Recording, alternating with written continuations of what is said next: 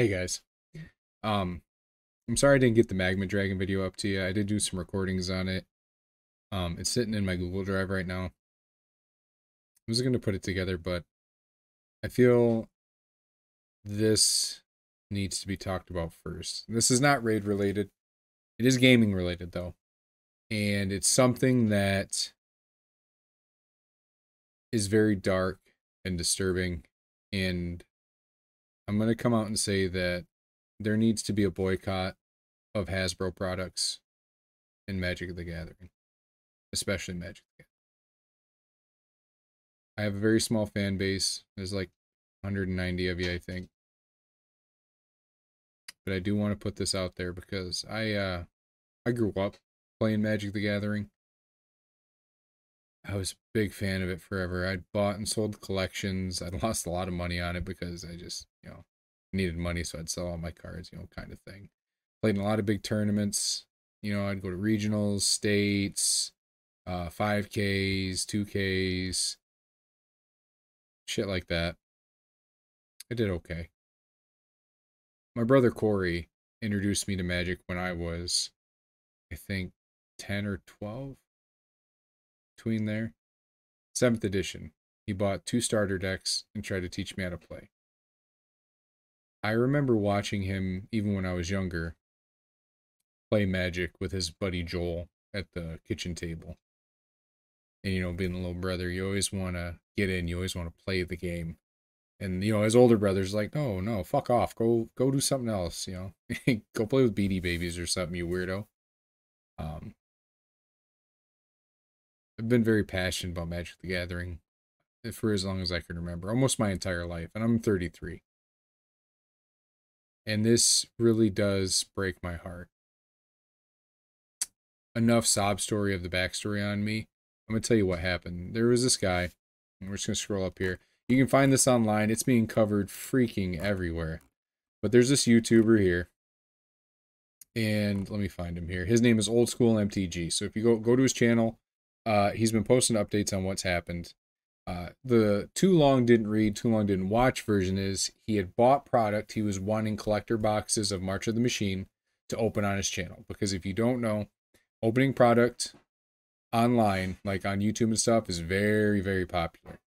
It's just like with Raid Shadow Legends, you have you have like shard opening videos. They always get the most views because people love that dopamine kick, even if they're the ones not receiving the benefit per se, but they're watching it, and it's kind of like, it's like when you quit smoking and then you walk by people that are smoking and you take deep breaths in on the smoke because you're wanting that second hand. And essentially it's why people watch those kind of videos. They want second hand, I guess, gambling essentially is what it is. It's all gambling. So this guy buys this product, and then he gets a product that has not been made public yet shipped to him instead. And from what I can gather between a couple different news articles and agencies, Kotaku and Gadget, who I have pulled up right here after I heard about this morning, which I'm surprised I haven't heard about it until today. It's been going on for a couple days now. He gets this product, he's like, shit, and he makes a video on it. And he's like, guys, this is the wrong product. Weird. He makes a video, posts the video. Hasbro / Wizards of the Coast see the video, and they're none too pleased. So who do they fucking send to deal with this guy? The Pinkertons. The fucking Pinkertons. Those guys that used to shoot, union activists in cold blood because they were paid by big corporations to go and break that shit up because they didn't want to lose their monopoly on the hardworking American citizen. Yeah, Wizards of the Coast fucking hired those guys. So those guys go, and they go to this guy's house, and they intimidate the shit out of him. They strong arm him. They threaten a bunch of legal action, a bunch of litigation to try and get him to give all the cards up. Because if he didn't, they were going to get a hold of the local sheriff. They're going to detain him till the sheriff could get there to arrest him. And then they were going to make him show receipts for each Magic card in his house, in his collection, which is over 1 million cards. And that's really not saying a lot. I mean, people have thousands upon thousands upon thousands of cards, That could have been any one of us that was still big into the game. Fucking ridiculous, right? So you ask yourself, did Wizards of the Coast Did they make a phone call to this guy beforehand? Did they reach out and be like, hey, you know, um, can you like return the product and we'll send you something for compensation and blah blah blah? No, they didn't do any of that shit until after all that was done. The spokesperson for Wizards of the Coast, let me just read it down here. Let me see here. Right here.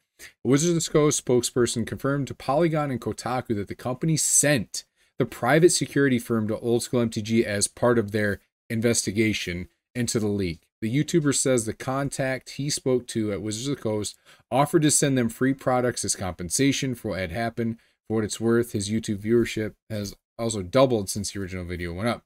Good for that guy. He at least deserves that. You know what he didn't deserve, though? To have a bunch of fucking jackbooted thugs to come into his house and start breaking shit up like a bunch of black and tans. You know what I'm saying? You know what black and tans are? You probably don't. Those are the special military group that the English used to go to Ireland and fuck shit up when the IRA was big and trying to get their country back.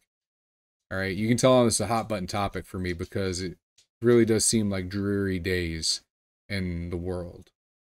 And to hear that Wizards of the Coast did this kind of shit to a regular person, to an American citizen, is kind of fucking bonkers. You know, American citizen, not even. A regular dude. Just a guy. They sent a security firm to his house. Again, a bunch of jackbooted thugs. I don't agree with it. I think this is the last straw. If you follow me, you've seen me do box open. I got like one box opening video on here. But you've seen me play MTG Arena on Twitch. I was a big proponent of playing Magic still, even after their Magic 30 bullshit that happened. Them having a disdain for the player base, which if this incident isn't to show you what they actually think of you as a person when they send a bunch of fucking jackbooted Nancys to your house because you were to be treated like a criminal and it wasn't your fault. Nah, man. Nah, son. We ain't playing that game. So at the end of this video, I'm sorry to have such a negative video, but this does need to be brought to light. They are not worthy of your money. They are not worthy of your sponsorship, your love, or your dedication. They are not worthy. They've betrayed us, and they betrayed this guy most of all. I hope he takes him to court, and I hope he sues the fuck out of them. If he does take him to court to sue them for this unlawful action of the search and seizure and intimidation and the lying that they did through the security, if he has a, GoFundMe or something, I'm going to donate to it. And I'm going to post the link if I find it. Still on that note, I want everybody to have a wonderful day. I'm going to try and get a couple more videos out this week. I love you. God bless and goodbye.